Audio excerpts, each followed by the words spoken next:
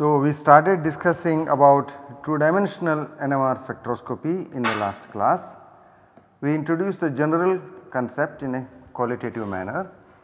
We said this principle is like this, that you have a time axis like this and you divide the time into two different segments, and which in multiple segments we call the first one as the preparation period, and then you have the evolution, we call it evolution and labeled it as T1 period. Then we had the so called mixing here, and then we had this detection, and which is where we actually collect our FIDs, and this is the time period T2. So, we collect a series of FIDs incrementing the time T1 from one experiment to another experiment. Therefore, this will result in a two-dimensional data body T1 T2, and you do a two-dimensional Fourier transformation. This will generate a two-dimensional spectrum which we call as F1 comma F2, or sometimes people also use this as omega 1 comma omega 2, it does not matter, either way it is the same thing. You need a two-dimensional Fourier transformation. So, the concept which you have to be clear is that this is segmentation of the time axis. So, the idea can be extended further to multiple dimensions as well. You are introducing one evolution time T1, you can introduce other evolution times, you can use 2, 3, 4, 5 etc. Then accordingly will generate various kinds of evolution times. So, we took a particular examples of 2D spectra where we talked about the 2D J resolved, okay, 2D J resolved spectroscopy, and there along the two frequency axis we had one axis we had the J, other axis we had the delta. So, this became a 2D separation experiment, the two coupling constant is on one axis and the chemical shift is on the other axis. And we are going to go into other kinds of 2D experiments, and those are the correlation experiments. However, so correlation experiments, before we actually embark onto the correlation experiments, we need to clarify some of the other concepts and need to define certain terms. Some definitions we have to give, because this will be required for all our future discussions. For all our future discussion, what sort of a magnetization, how do we generate various kinds of magnetizations, how do we generate different kind of information in different spectra. So, therefore, here we will have to make a slight digression and define certain terms. Okay. So, some definitions we will give here. Some definitions, because these are the terms which we will be using all the time. So, in a generalized multipulse experiment, you have various kinds of evolution periods, preparation periods as I mentioned here, and there is what happens is you start from initial magnetization which is here, and the magnetization flows through these various time periods. This may be T1, T2, T3 etc. So, the magnetization flows, if I want to use a different color for the magnetization, it will flow through this and ultimately we collect the data. So, this is called as the magnetization transfer. Magnetization transfer or magnetization flow. Okay. So, it goes from one state to another, from one T1 period to T2 period to the T3 period and so on and so forth. So, here magnetization flow is something which one has to understand, and that determines what magnetization is present in what time period, determines what is the information in that time period. When you Fourier transform it in a multidimensional way, the information that is present in the T1 will appear as F1, what is present in T2 will appear as F2, what is present in T3 will appear as F3 and so on and so forth. And these various time separations here, which are there can be various kinds of mixing periods here which will allow transfer of magnetization. That is why we are talking about magnetization flow. Magnetization terms will have to be defined here. We have to define certain types of magnetizations, okay. That is what we will do here. So, let us keep those definitions here now. Let us say we have the term called IKZ. IKZ implies Z magnetization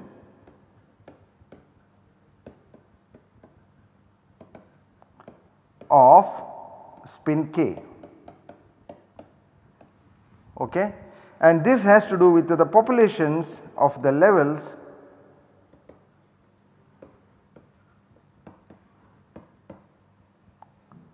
populations of the levels of K spin.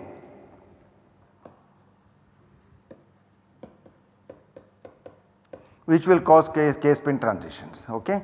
Then let us say I have IKX, let us say this means X magnetization or the transverse magnetization, X magnetization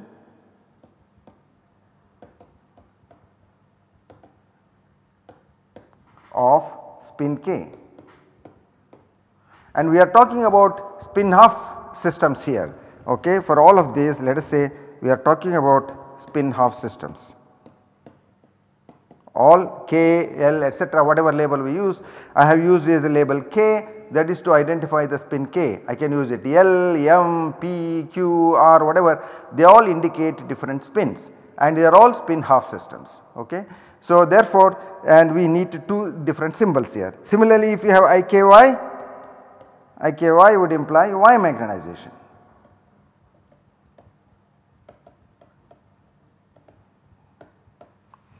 Okay. Now among these, what is it that we observe? It is the transverse magnetization, right. When we measure the transverse magnetization. So we measure transverse magnetization always, measure transverse magnetization.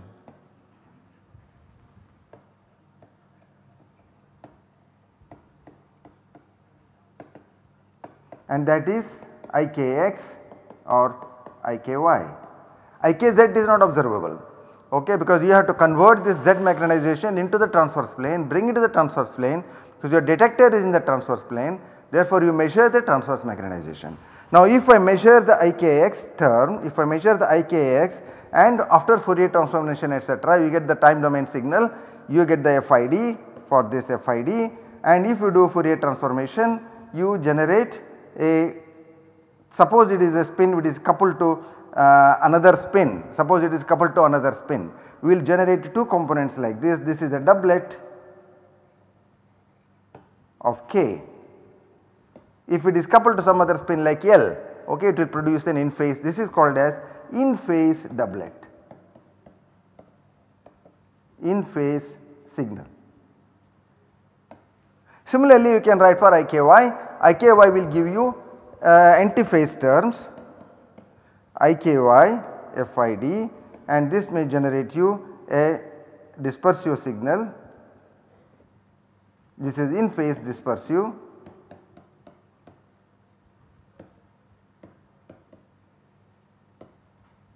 You can choose either way, I mean depends upon where your detector is. If I choose IKX to produce this absorptive phase, then the IKY will produce me dispersive in phase and vice versa. Suppose I put the detector along the y axis and I measure the y magnetization, I get absorptive signals for the IKY magnetization and IKX will give me dispersive signal. So these are interchangeable. Okay. So this is one set of terms which we will always use, IKX, IKY, ILZ, and when we have other kinds of, what are the other kinds of magnetization terms? Let me define few other types of magnetization terms. So we also will come across terms something like this, 2 times IKX ILZ, and this is called as antiphase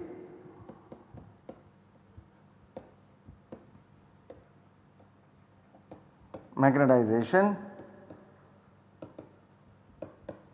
of K, which is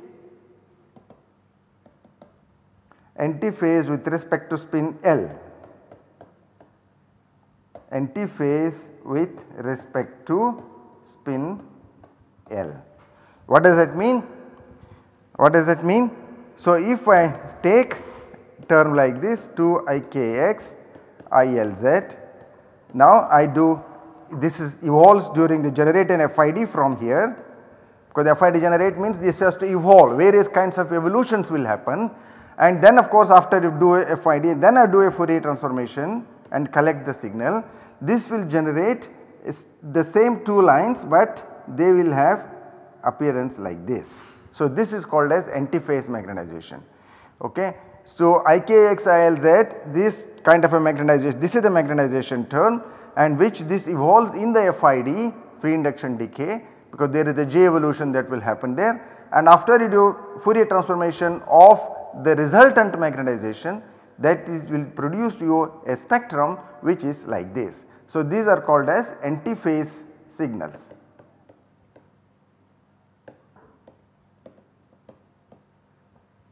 Same will apply for 2 IKY ILZ as well.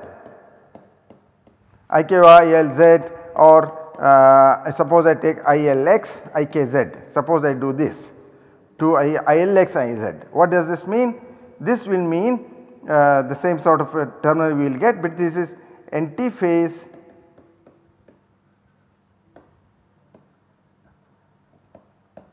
magnetization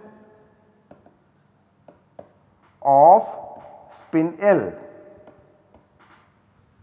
Okay, this is spin L, which is antiphase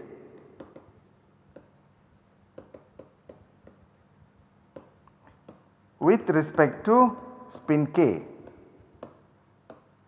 See, the Kz indicates that it is with respect to spin K, and Lx means it is X magnetization. This is X antiphase magnetization. Okay. Similarly, I can also have 2I Ly IKZ. This will be Y magnetization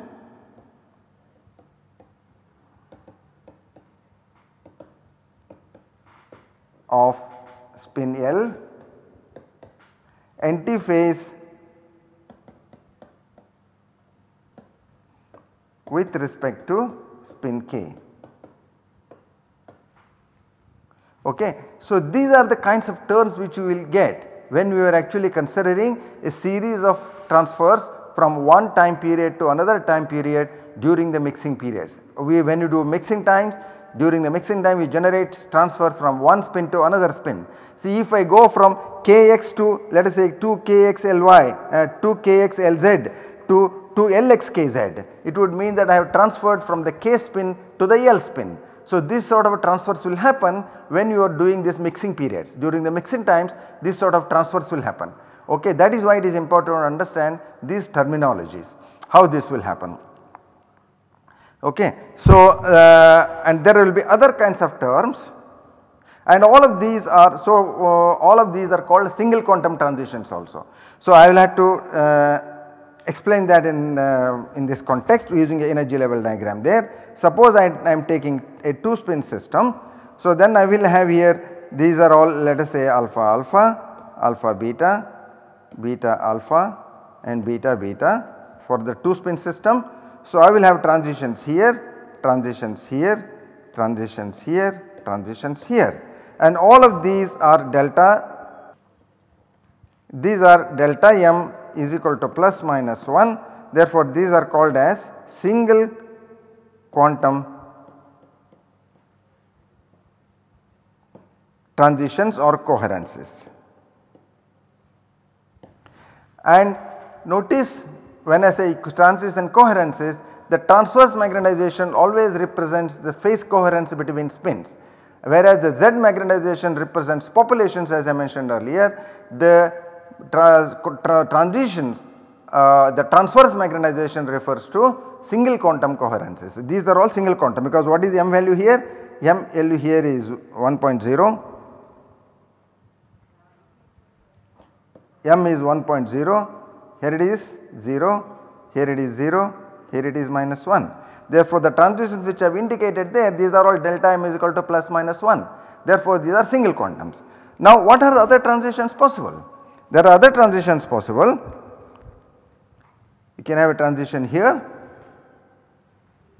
and this is dq, double quantum coherence, because the delta m is equal to 2.0.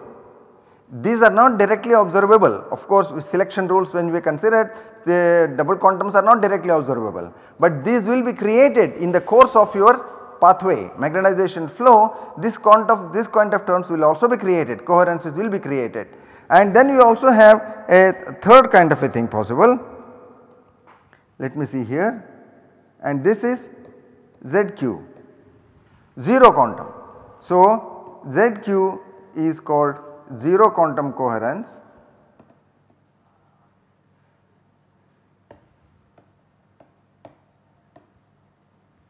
and dq is called double quantum coherence.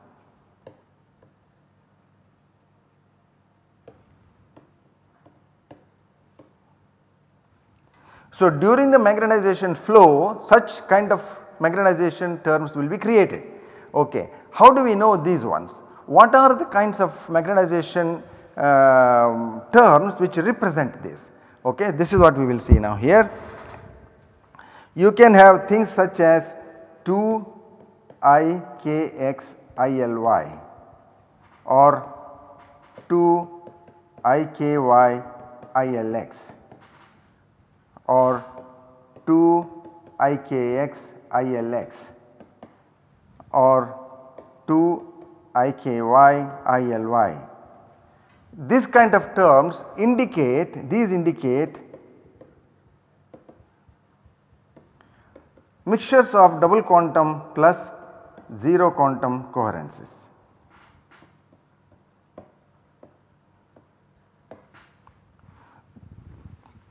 A combination of these can create pure double quantum or pure 0 quantum. Okay. Combinations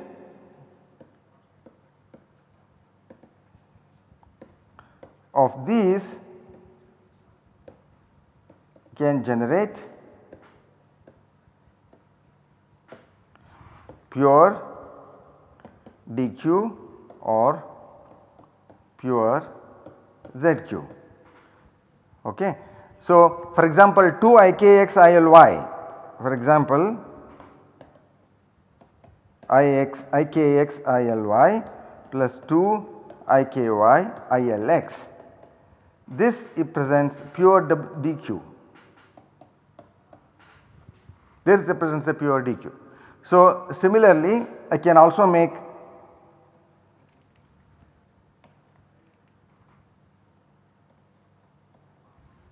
I can also make 2ikxily minus 2ikyilx, that will represent a 0 quantum. So, such kind of combinations are possible. You will generate pure double quantum or 0 quantum or mixtures of double quantum 0 quantums and double quantum or in general multiple quantums, or in general these are called multiple quantum coherences.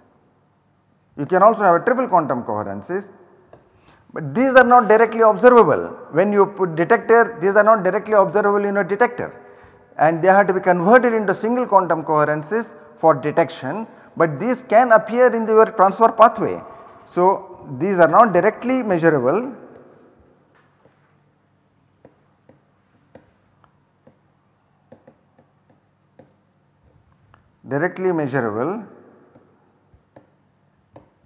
in the detector systems,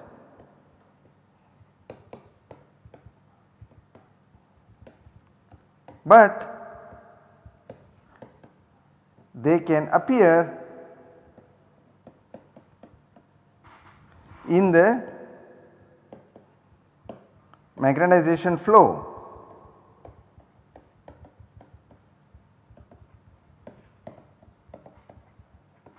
Okay. So, therefore, when you are having multiple experiments, various kinds of transfers at various places, all these kinds of terms will appear. So, and we are going to use this in all these multidimensional SMRM experiments which we will discuss, as various kinds of correlation experiments which I mentioned to you, they will come across all of these kinds of terms, and therefore it is important to understand what we are talking about here. So, in the general scheme which you have various kinds of teams here, you can have single quantums here, you can have double quantums here or 0 quantums there, or you can have Z magnetization, you can have pure double quantum. I am just randomly writing here what all things can happen, okay, coherences, and here you have Z magnetization. So, these are the pathway, this is the pathway along the time, and when you detect here, this will be pure, this will be single quantum coherences only. You can detect only single quantum coherences, and here it, because this is the selection rule, delta m is equal to plus minus 1, only that thing can be detected, but these ones can appear anywhere in the pathway. So, this actually represents the pathway of flow.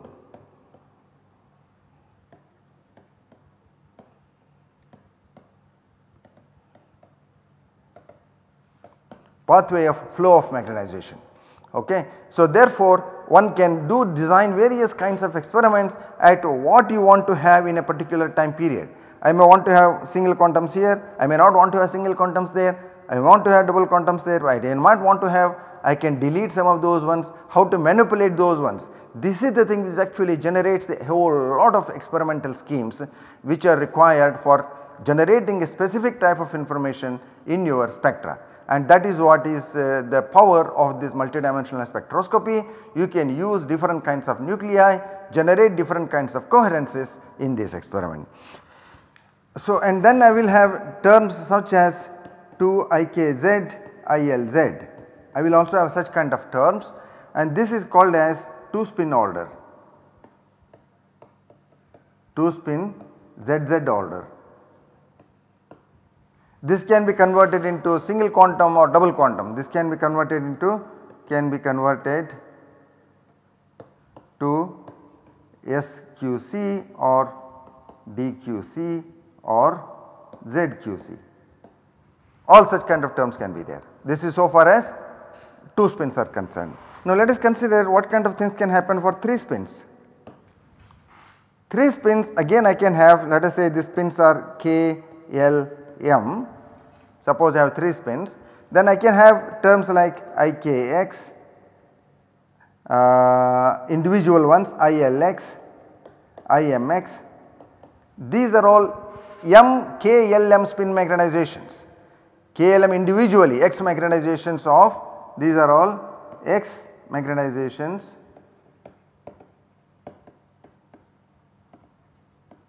of K, L, M spins. Okay. Alright. So, and the two spin terms will also be available. You can make combinations of 2ikx ilz or 2ikx imz and so on and so forth. So, there will be 2 spin terms also there. Now, there can be 3 spin terms. 3 spin terms are like, suppose I have things like that, 2,4 ikx ily imz. Suppose I have a term like this, I get a term magnetization in the pathway, I get things like that. What does this imply? This will imply dq plus zq of k and L spins antiphase with respect to M spin. Note whichever one is Z, it is antiphase with respect to M spin. So this will lead to a particular kind of a pattern in your final spectrum when you generate it. Or that I can also have things like this 4 IKX, ILZ, IMZ. So now I have 2 Z parts, transverse is only one, transverse is only with respect to the K spin, but I will have the Z with respect to L and M. So this will be single quantum of K antiphase, single quantum what? Transverse magnetization, X spin, this is X magnetization, antiphase with respect to both L and M spins. These will generate different kind of terms when you actually do a measurement. So if you have such a kind of a term, let us take for example IKX ILZ. Now in the 3 spin system, how will the IKX look like? So then the 3 spin system is like this, I have the K spin, L spin, M spin, and there is a J for each one of those, J1, J2, J3, let us say if I have those. How will the IKX look like after this generates a FID, and then you take the FT, and this will give me for the K, I am only writing for the K because it is the K spin. So the K spin will give me 4 lines, which is a doublet of a doublet, right, because it is 2 couplings, J1 and J3 couplings. this will generate a doublet of a doublet. So, if these coupling constants are not equal, then it will be doublet of a doublet. Okay. In the same one, suppose I have a term which is like this 2ikx ilz. So, what it will generate to me? This term in the FID, and then you do FT, and this will produce spectrum like this. In the spectrum it will appear like this 2ikx ilz. Notice here this repeats here, positive negative positive negative. So, it repeats. This is called as, it is antiphase with respect to the L spin. Okay. Now suppose I have this kind of a term 4ikx ilz imz, and this generates an FID, and then I have the FT, and this will produce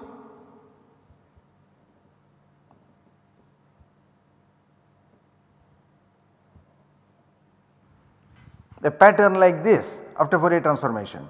Now you see this is positive negative, this came from the antiphase with respect to the L spin, and then again now negative of this. So, therefore, positive negative negative positive.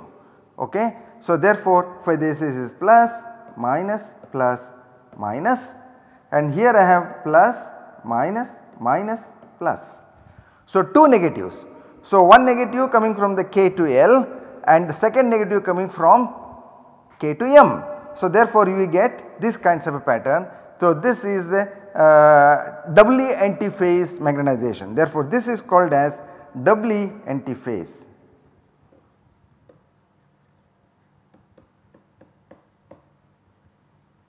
Antiphase magnetization.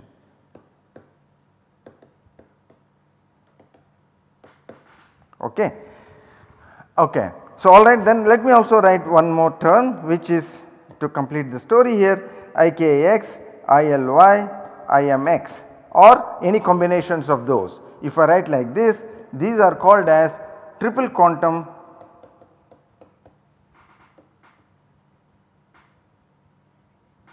coherences. Once again, this will not be directly observable, these will have to be converted into single quantum coherences before actually you can observe, and then we will generate the various kinds of spectral features as I indicated in different things like this. Okay. So, we will be dealing with such kind of magnetization transfer pathways as we go into the multidimensional NMR experiments. In fact, this is when we want to talk about the COSY and the NOSYs and things like that, these are required. That is why I introduced these ones beforehand, so that we will have no difficulty in understanding these kind of situations. Okay. So, alright. So, then I think we can stop here, and we go into the next phase, into the next class.